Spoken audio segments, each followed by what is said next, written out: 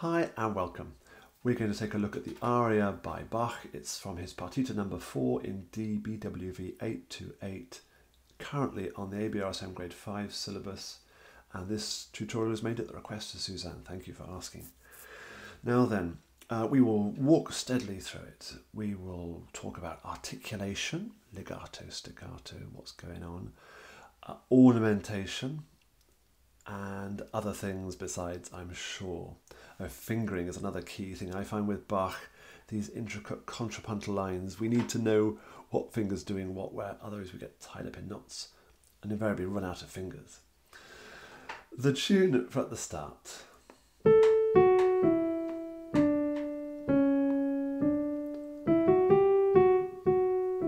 Very syncopated, isn't it? Especially from the outset. And we have an ornament right at the very beginning. Being Baroque music, the default position is it starts on the beat. So we'll start with the note before, exactly as it says in the ABRSM booklet.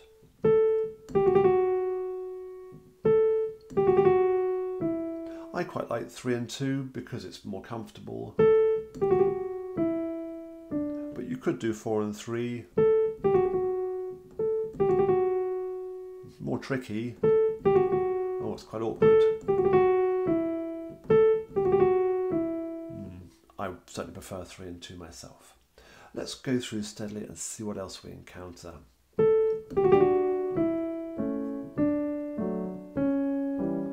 So we've got to keep this line smooth and these accompanying detached. I would practice it exaggerating that lift off of the hand because it'll make you create the separation.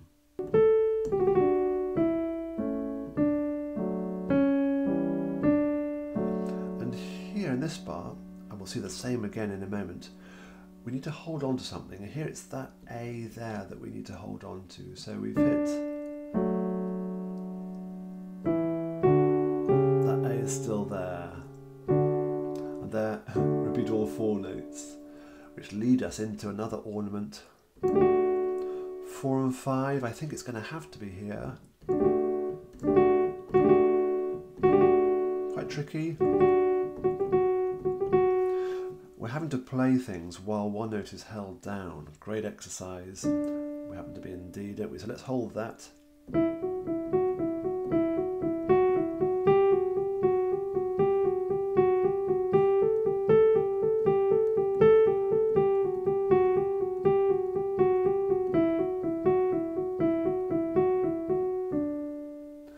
You could do it holding on other fingers as well. So we've just done our mordant, and then we've got a passage where, again, holding that while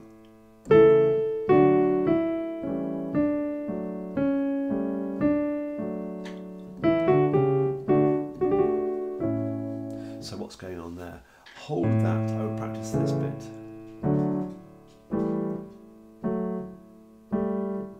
Still hold that A down, and only at the very end do we let it go. And there's a melody over the top.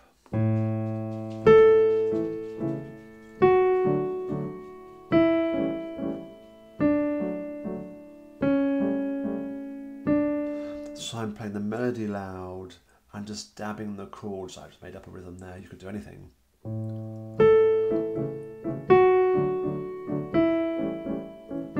To separate the textures out.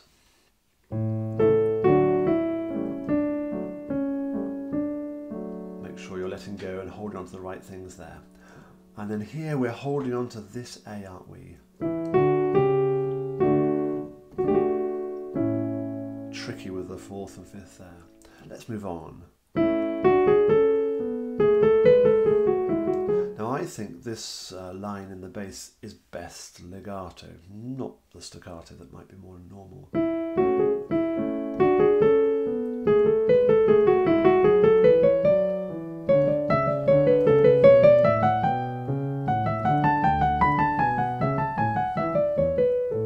But I quite like the idea of doing some staccato notes towards the end of the phrase, really just to announce the phrase. Let me play that last line and I'll keep it legato.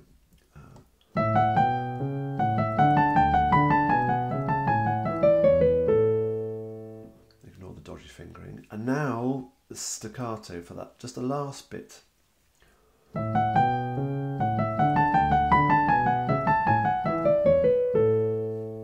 For me, that just announces the fact we're coming to the end of a section. Second section, longer, 2-page bit. We start off with the same ornament that we already know. And again, I would do 3-2.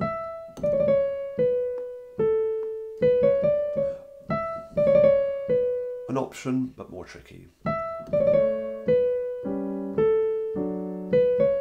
Again, letting go of these while this is held. Practice it.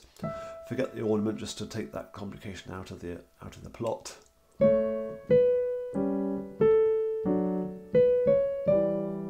Yeah, okay.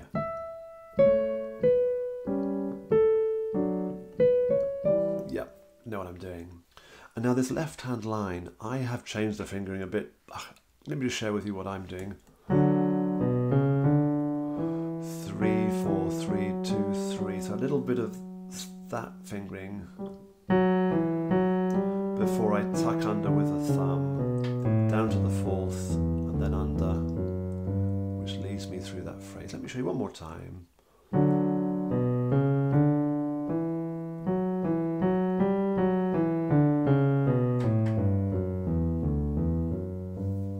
Let's put it in with the right hand.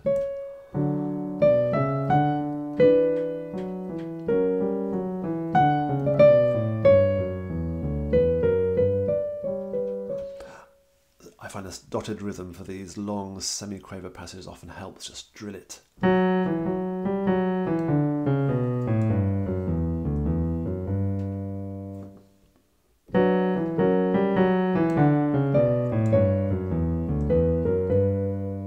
Playing that loud and that very quietly means I'm really focusing on what's going on down there. Let's go from the beginning of the line.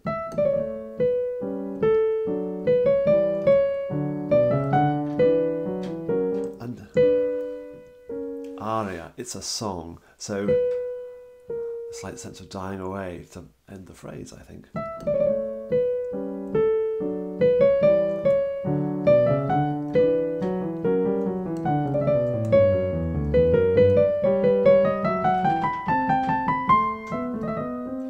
And notice how I'm phrasing this left hand. I quite like the leaning on those high notes that we're leaping up to, and a great sense of that helps accentuate the sense that we're heading upwards, doesn't it? I'm going to slow the tempo down for this section now. Fingering here, I quite like from R25. That puts the thumb on the A, which means that getting to the B is all the easier. Jump the 2nd, the 5th there.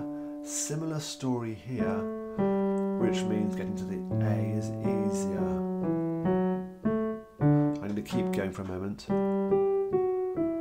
2, 3, 1, which makes getting to that note easier. 2, 3, 1. Sorry, that was wrong. Thumb on the E. Or probably that one, I think. And I would definitely drill that left hand. Do I know where I'm going?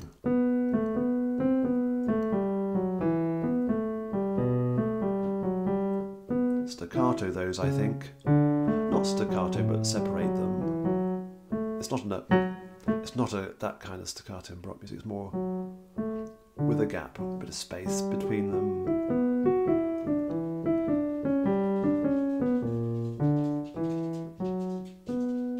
Again, that's dotted rhythm just help me work out what's going on. It makes it trickier, and then hopefully when it comes to playing it smoothly,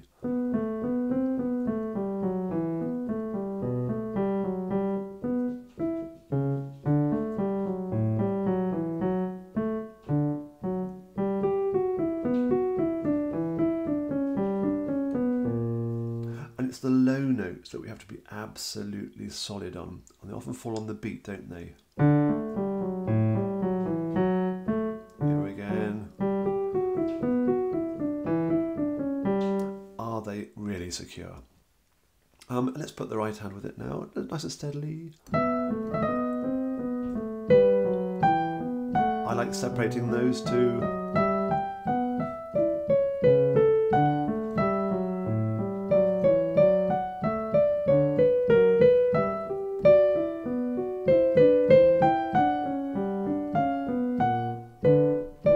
Let's keep going.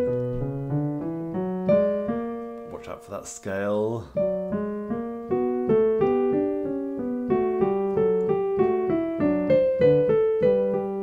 Now left hand here.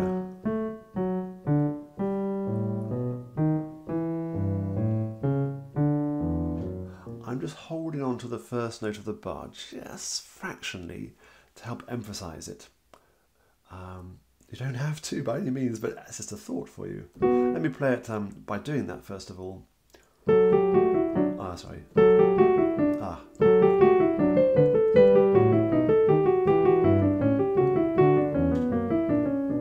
Yeah?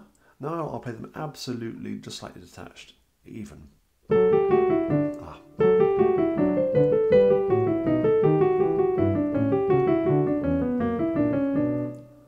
For me, I quite like they're just...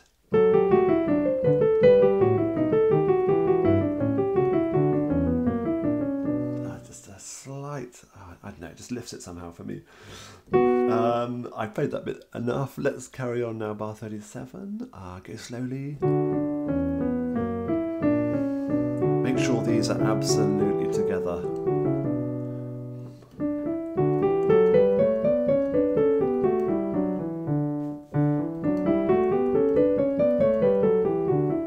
Scales in thirds. Can I do it? The tendency is, I think, for one hand to go at a slightly different speed than the other. I'm not quite well synced up. The other way around. It doesn't quite work at the end there. That's a good way of drilling this bit.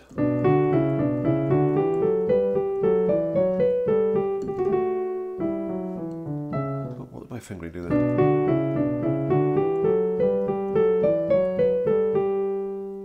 Yeah, so 3 and 2 on the beat.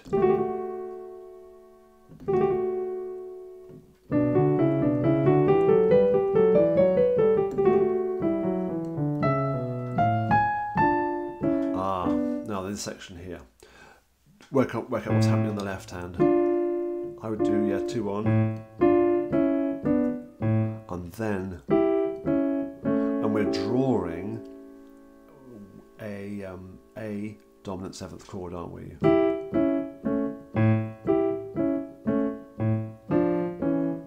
That sounds the same as the one before, doesn't it? It's the same thing with the top note put down. Same chord.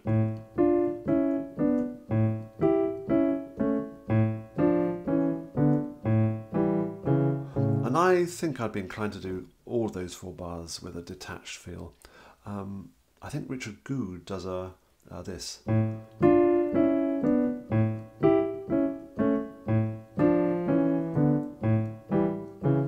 Legato, staccato thing. Have a think yourself what you'd like to do. Let's go steadily through this.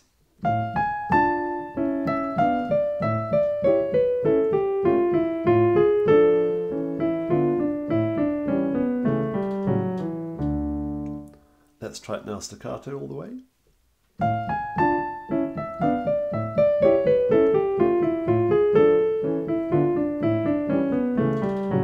Don't forget the F sharp there.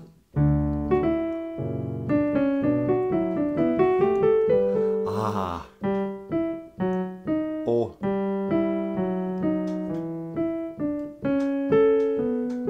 sort of suspension-y thing. That's very, very in keeping with the style. Let's try both.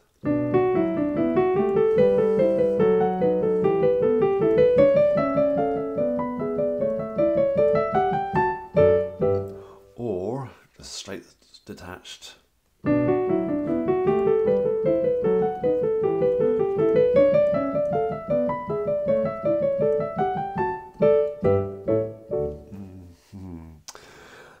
Again, I shall leave it with you. And the final chords, again, we're not trying to link them up in any way.